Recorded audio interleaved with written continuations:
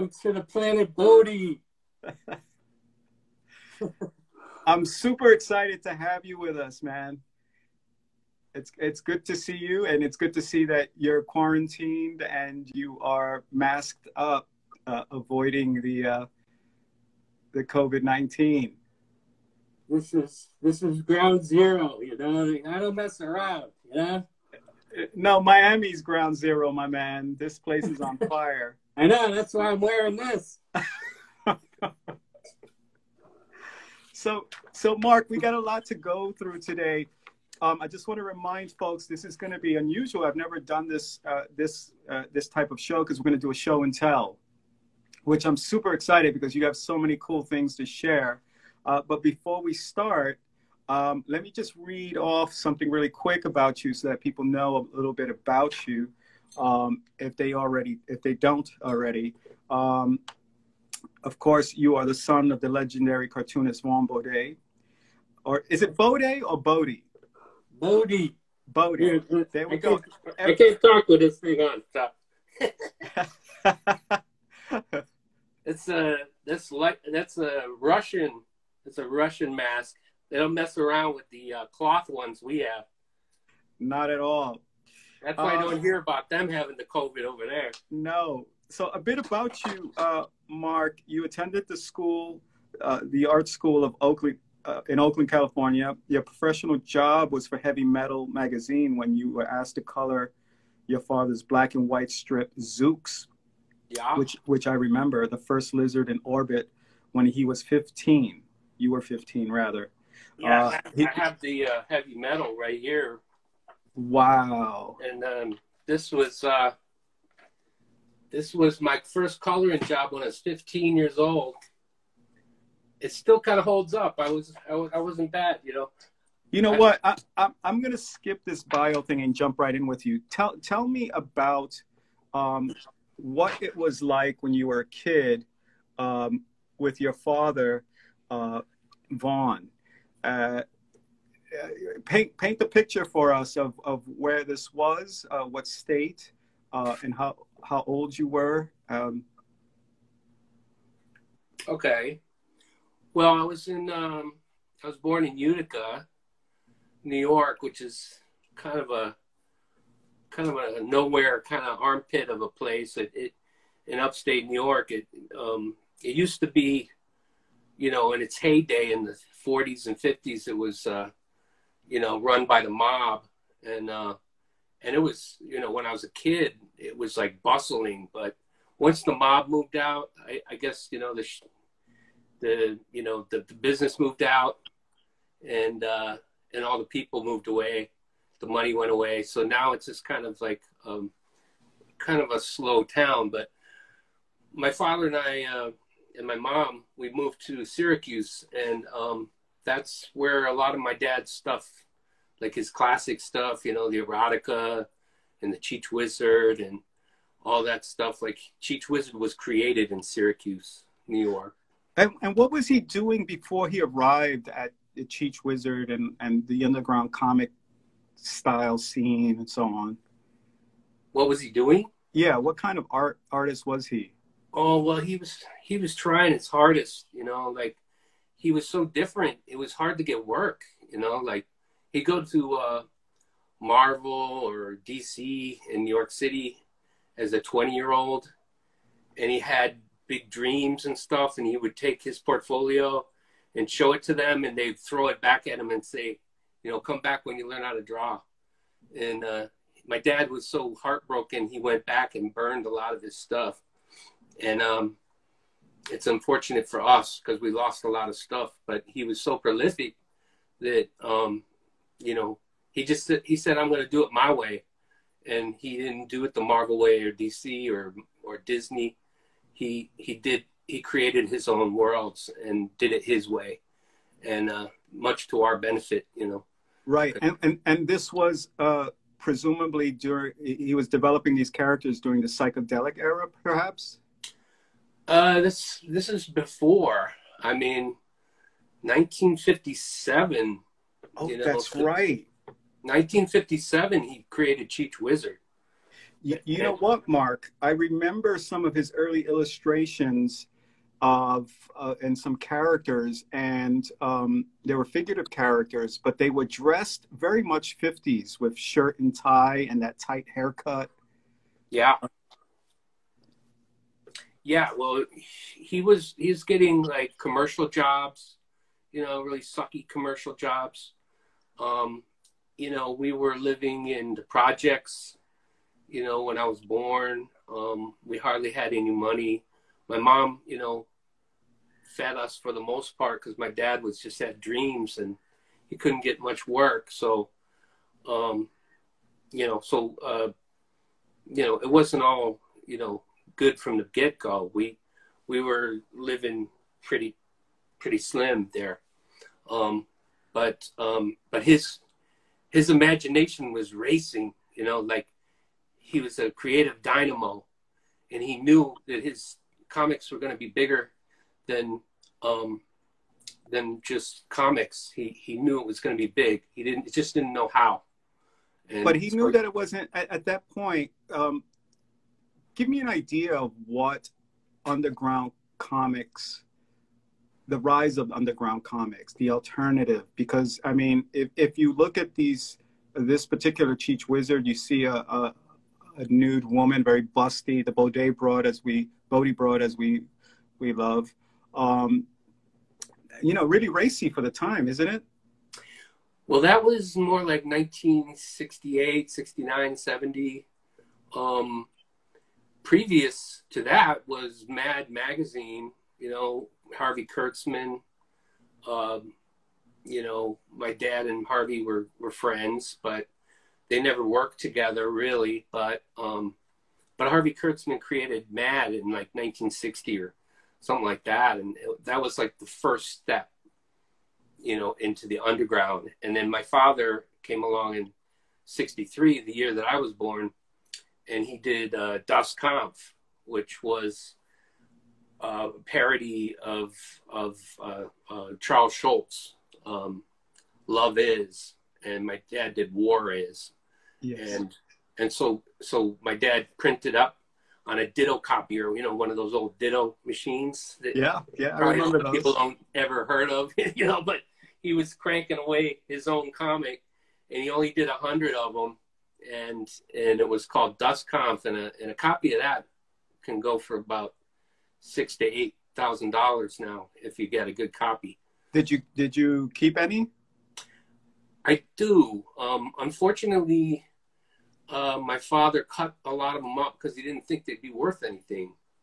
So he made dummy books out of them to show publishers. So I have a lot of cut up versions, unfortunately. Yeah.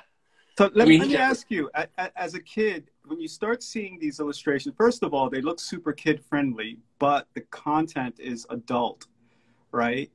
When you think of the cast of characters in the BODE universe, from Cobalt 60, the Lizards, the BODE Broads, you know, he's really interesting in that they're so approachable and lovable, but yet the content and the storytelling is mature.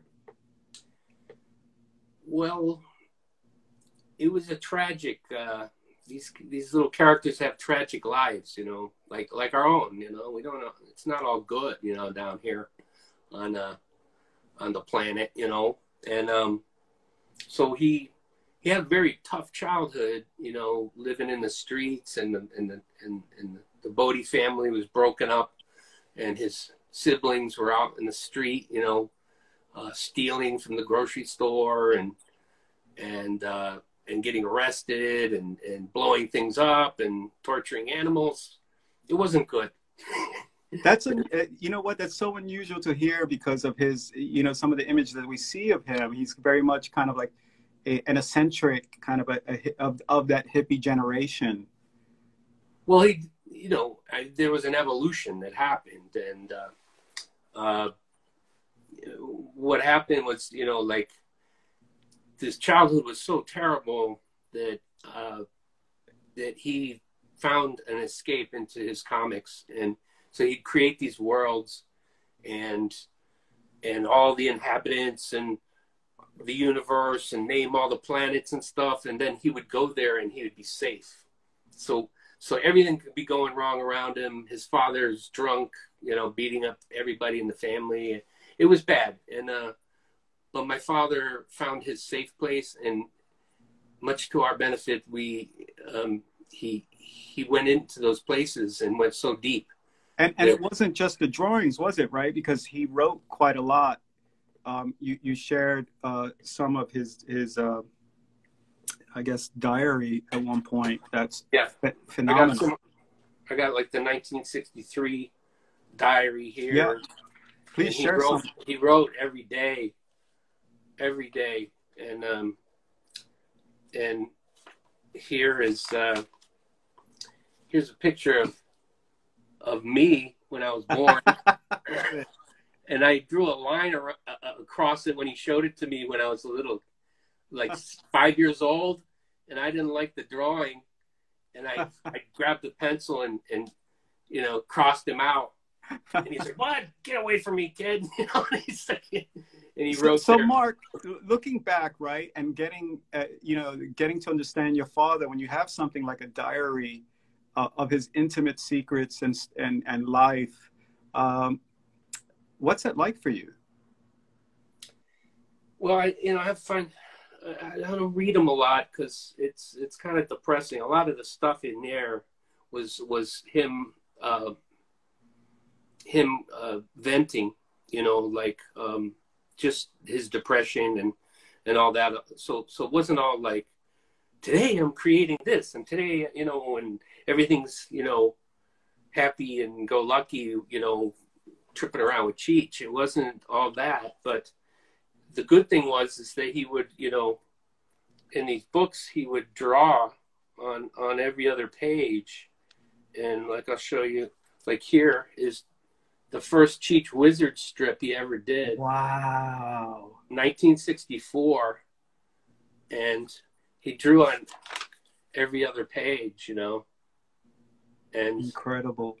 And that's not all. I mean, he came up with spaceships, you know, like, and, you know, like, did some color drawings. You know, this was on a daily basis. And Mark, let me interject for a second, because you're an illustrator in your own right. You have a history in this. In terms of drawing style and aesthetic, before Vaughn's work and that line quality, had we seen anything like that?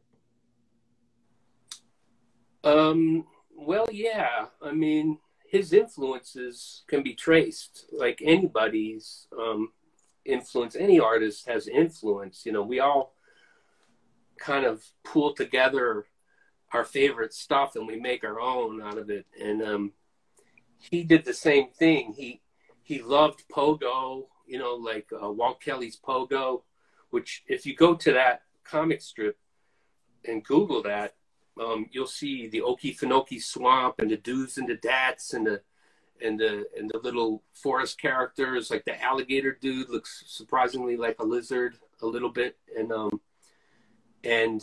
the whole little happy world that Walt Kelly had influenced him. And then there was another one, Alley Oop, which a lot of people haven't heard of.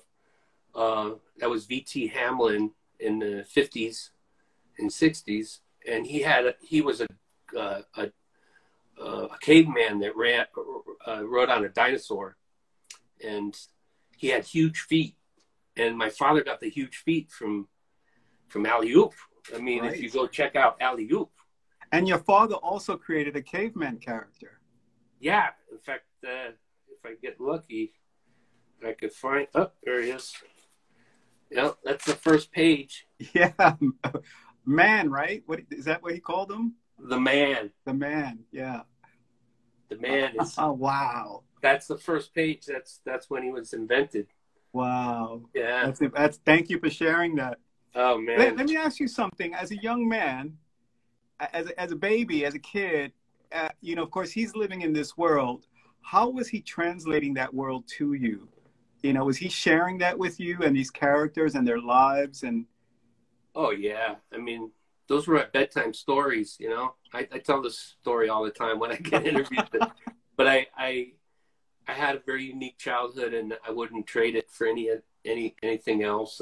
Another childhood, no way. I only had him for 12 years, but man, those some good years, you know. And when in the morning, I mean, he would stay up all night eating Hostess snowballs and coffee and really bad junk food. I mean, that's how he got all his get go. You know, when he go to those planets, and he just eat the nastiest junk food and drink a bunch of coffee, and he would be off into another universe. And the next morning he would show me the drawings or that night, you know, and he'd read me the comic strip, and then he'd be like, "This is what I did with Cheech Wizard last night, Mark," and you know, and we, you know, and I believed that my dad was hanging out with Cheech, and so we went up the hill by the house, make a lunch, and wait for the hat to show up. And the hat would never show up, but he said he's coming. He's just really busy balling broads and doing tricks. He's very busy, very, very, very busy hat. Was he teaching you how to draw early on, or was that something you picked up on your own? Well, the first thing was imprinting that imagination into my head, like kind of brainwashing you, you know, like people have Santa Claus. I had Cheech Wizard. Cheech was a real dude walking up the hill, and what he was doing by saying he's here, he's coming, is I imagined him come up the hill, right? And so that was first. So as a child, I'm seeing it as real, and I didn't know it wasn't real. So when my drawing skills came along later, I just started drawing the worlds, you know, as I saw them, as he saw them. So a lot of his, you know, ideas, like he gave a lot of ideas, like I did the were lizards and vampire lizards and all kinds of monster lizards, you know, Frankenstein, you know, Frankenturd. That was one of my ideas. Like I was drawing as a little 7-year-old, drawing away. I go, "Look, Dad," and he goes, "Man, that's a great idea. I'm going to use that." You know, Kel painted him with Futura on a train. Yeah, remember that? Yeah. So outside of your father's work, what kind of art were you interested in? What else was influencing you as you were coming up? Well, I didn't look at any superhero comics, that's for sure. I mean, my dad, you know, as soon as the underground comic scene started happening, he had a stack of underground comics, adult comics, and he gave them to me, and he goes, "Read, but don't show your friends." And Wait, are these like Arkham, Fritz the Cat, and things like that? Oh, everything. And I had, like, you know, characters having sex and characters taking shits and characters taking a piss and, you know, killing each other. And, you know, that was, to me, that was comics. And so superhero stuff just wasn't real. You know, it's like, you know, like I didn't have any patience for that. And I remember when I was 7 years old, for some reason, 7 years old was when my dad decided, you know, I'm going to teach my son some tricks. And he said, "Okay, son, get a pencil." And he said, "This is how you draw tits." And, you know, I followed him line for line. He said, "If you draw them like that, you're always going to make money." And I wish I had that piece of paper because I'd have it framed in gold. Because what's interesting about your dad was very much fascinated with bodacious women and sexuality, and very curious about sexuality, as it was known about him. That, you know, it's interesting that, and I mentioned this to you before, how he kind of prototyped for me and maybe some of my friends that the BODE broad was the ideal girlfriend, right? And of course, you know, throughout my journeys and life, I've dated a few and chased them down. But it was very interesting about him and kind of this idealization and sexualization of women. How did your mother take that? Well, she was BODE broad number one. I mean, Yeah. you know, you got to give credit where credit's due, man. Barbara BODE, Mm-hmm. she was the first, you know, like you see her in a lot of the erotica strips, and she was very an Italian lady. She looked a lot like Sophia Loren when she was younger, very curvaceous, and my father was very much in love with her from high school on, and so she became his muse, and she you know, was the original BODE broad. And you know, my dad, another influence here is Wally Wood, another comic book superstar. And Wally Wood was one of the first people to do erotic superhero comic, like use that style, you know, but do erotic stuff with it. And he worked for Disney and all the you know, DC, Marvel. I mean, he worked for everybody, you know. But his way of drawing little nymphs, the little wood nymphs, and little naked girls. My father picked right up on that, and like it said, and one day it was like a switch went off. Like 1968, my dad was drawing very linear, kind of straight up and down girls, you know, very linear and tall. And all of a sudden, one day they just went boop, and they were like, you know, Like her. Like, can you show her show us the BODE broad behind you? This one? Yeah. This is the metal sculpture by Metal Man Ed and I. I love it. And you know, you just hang out, you know. Amazing. But yeah, there's other BODE broads around here somewhere. Yeah, you know what? There's something I want to show folks who may have not have seen this before. And I have to say, since I was young, I've always imagined what Cheech would be like live or animated. And this is a short 3D animation I found online. Mm-hmm. Tell us about this project. Well, it's a guy named Nigel Hendrickson, and he was a fan, and he approached me. He was working on this out of pocket, and it was pretty early on, you know, like early 90s. And he did all this stuff himself, you know, and then I came in and helped him with the voices, because my father had very particular voices for all the characters, which he practiced in his cartoon concerts. And I picked up, genetically, those voices, like, gee, Cheech, yeah, what trick? Not now. You know, like, I know exactly how they talk. You should do me a trick now, right now, or I'm going to fucking get pissed off, or whatever, you know, whatever he says. You know? Don't jerk off to the Bible, fuzzballs. I'm just making this shit up. But he inevitably gets the, you know, the time distortion trick, and he gets kicked in the balls. The poor lizard always gets kicked in the balls. Yeah. And I tell you the story about that. My father and I used to box when I was a little kid, and he'd be on his knees on the bed, and I'd be on, you know, on my feet, and we both had boxing gloves. And every time it got heated, because my father inevitably would have the upper hand, I would hit him in the balls as hard as I could, and then he'd drop him, and he'd just like, ah! and he would just, I'm gonna get you, ah! and so my character was the lizard, and he was Cheech. See, so inside the hat was always my father, and I was always the 5-year-old stupid Cheech lizard, you know, character.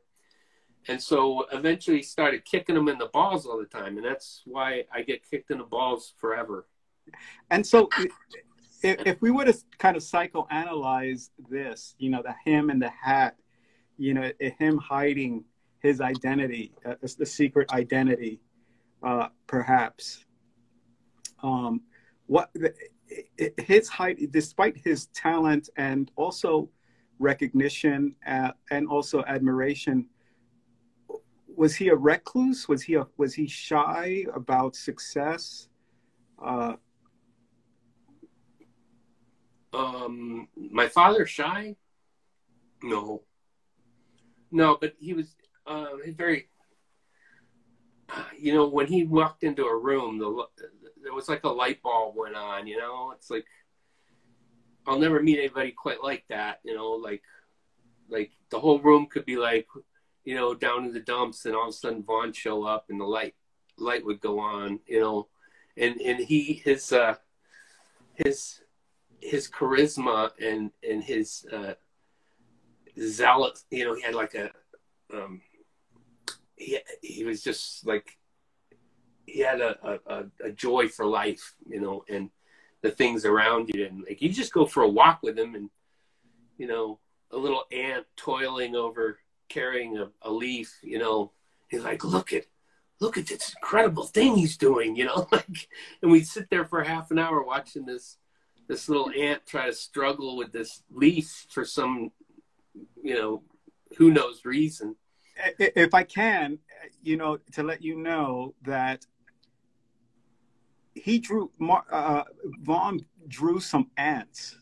He illustrated them, and I think Kel and Crash painted them on a train back in the day.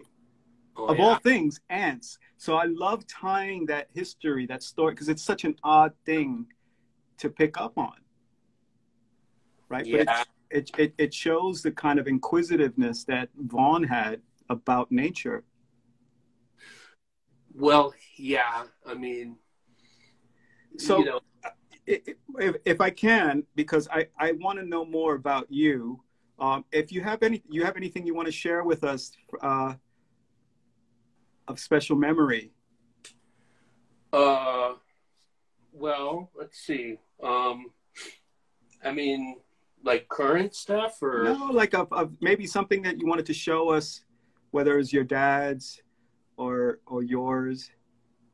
Well, I'll get to my stuff. I just did I just did some new work for Heavy Metal magazine. I'll show you that in a little bit. But I think what we should do is explain some things, you know, because even people like George Lucas and stuff, like people like they do backgrounds and stuff when they, you know, like background, you know, work on like the planets and stuff like that. But my father was one of the only cartoonists that would make a planet. Wow. Before he would start drawing, you know, he would make the planet first. And this was actually, if you could see, this is my ball from when I was a kid. and he stole it from me. He goes, I need that. And I was playing with it, and then he comes back an hour later and says, I made a planet. And I just start crying, you know, because I can't play with my ball anymore. But I still have it. That's a amazing. 99-cent ball from the grocery store. But what he would do is he would imagine his characters walking across the hill here, and what they would see this way, he'd use a magnifying glass, and what they see that way. And then a little 20 minutes later, they're over here, and they would see this lake, you know, and he would see it from all the directions and choose his panels. So you get this real place, a real time, and 20 minutes later, you're over here on the other side of the hill looking at something completely different. And he got real with it. I mean, check this out. This is a fucking planet. Wow. This is BODE fucking, you know, this is, you know. Amazing. Yeah. Summer Mouse. This is where Cheech Wizard lives, and it's made out of fiberglass, and it's got plates that are shifting over the years because the ball is shrinking, and so you have plates that are shifting. It's a real planet, and I've had to repair it a bunch of times, but it has little earthquakes and has real things going on with it. And this is real stuff, you know, like, and it's probably why this stuff holds up so well over the years, is because it's a real time place. And in terms of his work that remains today, was he heavily collected at some point, or did he leave the estate to you and Barbara? Was he heavily collected when he died?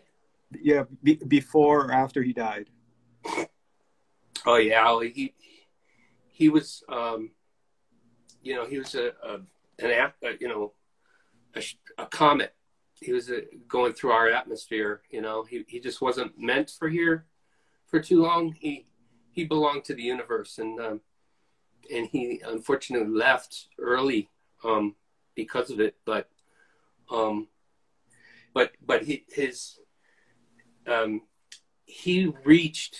right when he died, he was reaching all the things that a cartoonist would want to achieve. You know, like he did his cartoon concert at the ballroom adjacent to the Louvre in Paris, and he packed the place. I mean, Mobius, Millau, all the big time cartoonists in France were there, and they packed the place. And my father had arrived, you know, and he was working on 2 animated movies at the time. If he had lived just another maybe 6 months to a year, we'd have a BODE film, probably not by Bakshi. Definitely not by Bakshi. Right. What's the backstory on that? Because we all thought that he was working on something with him, Ralph Bakshi, and we saw that he kind of lifted some of BODE's work. Or is that contentious? Oh yeah. Yeah. Always a good mood when I'm talking about that. Okay. No, Bakshi was my dad's agent. In 69 to 71 or so. And Bakshi was trying to get my dad animated and making Xeroxes of all his stuff. Cobalt 60, you know, Cheech Wizard, the whole deal. And then Bakshi landed Fritz the Cat. And Crumb didn't want to be animated. He never does. He still doesn't. That's why you don't see any animated stuff of Crumb. But Bakshi knew that Crumb was out of town. And so Bakshi went to his wife in San Francisco here and showed her $100,000 check. It said, sign here and I'll give you this check.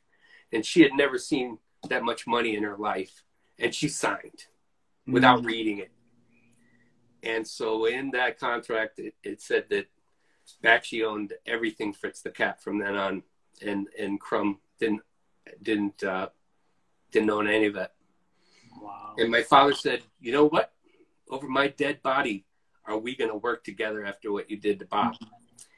And that's what happened. But yeah, if you look at Wizards, you know. Yeah. Yeah. I mean, you already know that. Right after my dad died, it happened. Yeah. And there it is. You know, Cobalt 60 became Necron 99. Cheech Wizard became Avatar. The BODE Broads became the Little Princess with the wings. I mean, it's all there. On and on. And no, Bakshi did call me to apologize a few years ago. Really? What was that conversation like? Oh, he was like, well, Mark, you know, your dad and I loved each other, you know. And I just want to apologize about the influence there on the Wizards there. Yeah. And I was like, what? I was like, really? It's like, dude, you know, like, show me the check. Yeah, exactly. And but he must have been getting it all these years, you know. People, the more he didn't realize that I was going to come along and revive it all, you know. What a Right. nightmare, right? You thought Right. you were rid of this guy, and you could Well, take his ideas. you and the whole culture of graffiti, for that matter. Oh yeah, Interesting. How old came were you back when with a vengeance. how old were you when he passed? 12 years old. Yeah, Well, oh wow. yeah. So that must have been a bit traumatic for you. Oh yeah. I mean, but he prepared me pretty well for it. I mean, he was 1 foot out kind of guy, you know, Yeah. like he was floating off the ground, 3 feet off the ground all the time. So, you know, I kind of knew he was going to go that way. He said, Mark, God country is first. That's where we come from. That's where we're going.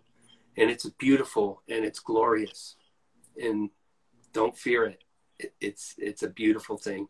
It's where we come from. And I, you know, it became a religion, you know, like, you know, I mean, you know, Cheech, every time my father went to these places, he'd come back and he could teach better, had more of an understanding of the universe and where we come from. He had more to put into his comics, you know, like Cheech Wizard, you know. Right, and he was also kind of pursuing an enlightened life, wasn't he? Oh yeah, you know, yes. I mean, man, if you just take a picture of what he looked like in 1965 and then what he looked like in 75, you wouldn't know it's the same person, you know. And Mark, yeah. Oh, but yeah. No, I was just going to take a moment to pause and let you know, because I'm looking at the feed and all the people who are expressing themselves with love and gratitude for you sharing your father's story, your personal family story, for you picking up the torch, and you know, the comments, and of course people will ask us questions later, but I see Seth right there. yeah, know that we really appreciate I can't see so well, so if I don't acknowledge you, it's not because I don't see you. No, you and your dad are beloved by us for bringing us this art, and of course, you know, when it's important that we understand some of this backstory, right, about the world he was coming from, and the influence he was having at a time when there wasn't this internet or anything like that. There wasn't the kind of outlets for a prolific mind like that. But thankfully, you are, right.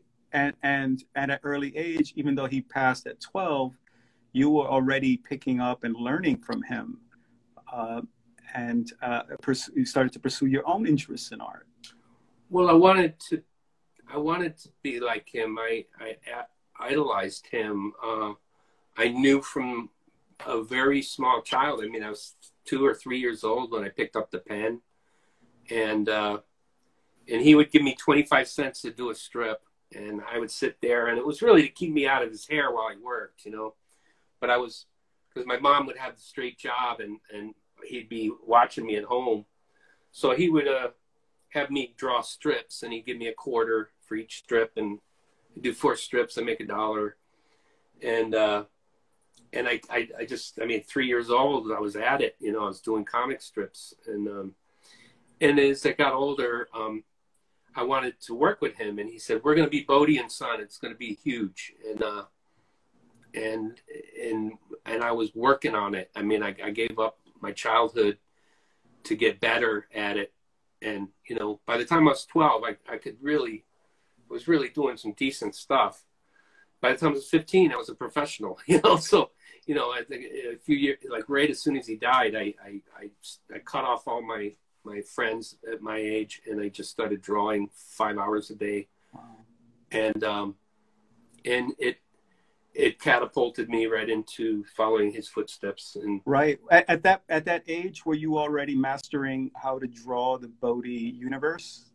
the Cheech Wizard and the Lizards? I wouldn't say mastering, but I made a progression. I understood it, you know, and so by the time I was, let's see, at 15, I was coloring for Zoot, you know, for heavy metal, and then 18, I met Archie Goodwin at Epic Illustrated and started inking and coloring my father's unfinished works, and then a year later, we started on Cobalt 60 with Larry Todd, who was my dad's buddy and apprentice and collaborator. Did a lot of the covers for Eerie and Creepy magazine and Vampirilla with Larry. And Larry wrote the story, and I was 18, 19, and I was penciling and inking, coloring, lettering. So I made a very progressional thing of it. And then I then I hit with Miami Mice in the early 80s. Right. I have an image up here of Miami Mice. But before that, I just have a question to ask you. Was Deadbone released after his death or before? Deadbone was in Cavalier first. Cavalier magazine, which is a that's right. A nudie. Yeah. A nudie book. I used to read that. Yeah, you know, when my mom and dad broke up and my father moved to San Francisco and I was left in Rochester, New York with my mom, to keep up on my dad's stuff, I'd sneak into the corner store, grab a Cavalier, and as quick as I could, I'd go to my dad's pages to see what comics he was working on. And then the store owner would go, "Kid, what are you doing there? Put that down. You can't read that." And I'm like, my father's in the comics here. He does the comics. And he's like, "Yeah, kid, put it down." I'll share something with you, because when I was a kid and discovered him, we used to steal his comics at places like Soho Zat, infamously in New York. Yeah.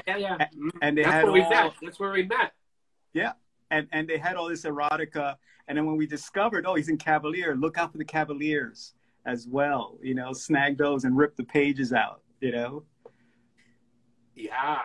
I mean, I didn't care about the nudies. I was looking at those since I was a little kid. I didn't care about naked girls. I want to see the comics, you know? So the Deadbone book was really influential to all of us. I mean, back in them days, we always were looking out. I mean, they were hard to find for a while. So I was glad it was republished. But coming back to you, we also discovered that, wait, Vaughn has a son and he draws as well as him. And Miami Mice was it. We used to grab those off the racks as well. Well, Miami Mice was actually my wife Molly's idea. There was a T-shirt that said Miami Mice when Miami Vice came out, and it was, you know, the kind of thing you see at a Carney game, you know, and you throw the ball at the pins and you win the Miami Mice T-shirt or the mirror or whatever. And Molly goes, you know, that'd make a really good comic, you know. And the Ninja Turtles had just hit. They weren't on TV yet. They were, you know, Kevin and Pete had just done the comics and sold out. Like every time they print it, they sold out. And they were only at the very beginning of this when I did the Miami Mice. So I got on the coattails of them, and Miami Mice sold like 180,000 copies, you know, in a year's time. Wow, those are good numbers. Yeah, and that was my first comic. It was very disillusioning because you're like, wow, you know, it's only gonna get better, and it didn't. I ended it thinking that I could do whatever I wanted now, and I got back to something I really wanted to do, and the numbers went down to like 2,000 or something, and I was like, oops. And so you kept freelancing. I would imagine you were doing this, but you were also doing a lot of other commercial publications as well. Mm-hmm. Oh yeah, I mean, always busy. You know, to make a living in art, you got to be really diverse. I mean, I you know, especially in comics. Oh my God, you know, I just did like 150 hours work on this heavy metal stuff, and I don't even want to talk about money. Yeah. When it comes down to it, I think I'm making less than somebody at McDonald's, you know. But you do it for other reasons, you know. You do it for love, and then you know, and then it turns into other things, you know, like licensing, you know, like T-shirts, posters, skateboards, Right. you know. Let me ask you something, Mark. While you're going through this process, right, you're trying to come into your own, and you're trying to break in your own. You know, was your father's legacy something that kind of just loomed over you in terms of you know, his success, or his almost big time success, or where he left off? What was it that provoked you to bring his work and legacy back to us? Oh man, well, you know, he encouraged me, you know, as every parent out there should, encourage your kids to do whatever their heart desires, and encourage them, like feed the plant, you know, like let it grow. And I mean, you know, my wife and I, you know, encouraged our daughter in music, and she's a country honky tonk singer, you know, and she travels all over the place, and she's wonderful. I mean, she's like a Patsy Cline type, you know, like voice, beautiful voice. Wonderful. And we just let her do her thing. And, you know, and same with me, you know, my dad, like, always is so proud that I wanted to follow in his footsteps. So every day he's like, you can do whatever you want, Mark. You could, you know, start an animation company, you do this, you do that, you know, like do it all, you know, and so I had this fake sense of, you know, like self that, you know, that I could do anything, you know, like, and it helped over the years, you know, like when you get to those low points and you know, you go off and do something else, you know, but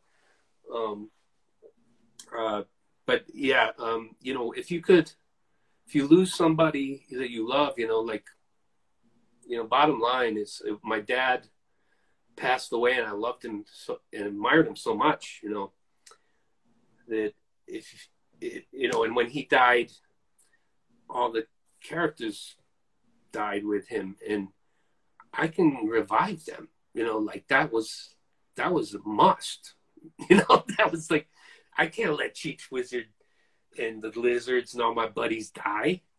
That ain't gonna happen on my clock. You know?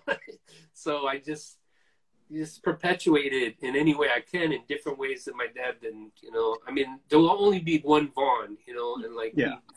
He was a comet that came through our life. There's 1.5 Vaughns. You're the other. you're that half. You know, and I really appreciate you telling us this and sharing this with us.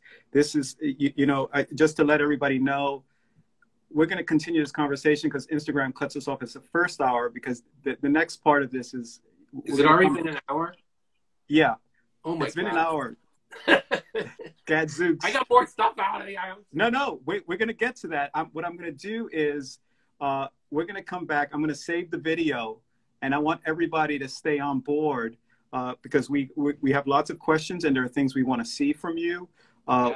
We want to talk about this next chapter of you revitalizing your father's work and how important that is. And I'm so glad you shared what you did, because it's so legitimate, you know, it's so legitimate from birth. You know, this has been almost predestined for you.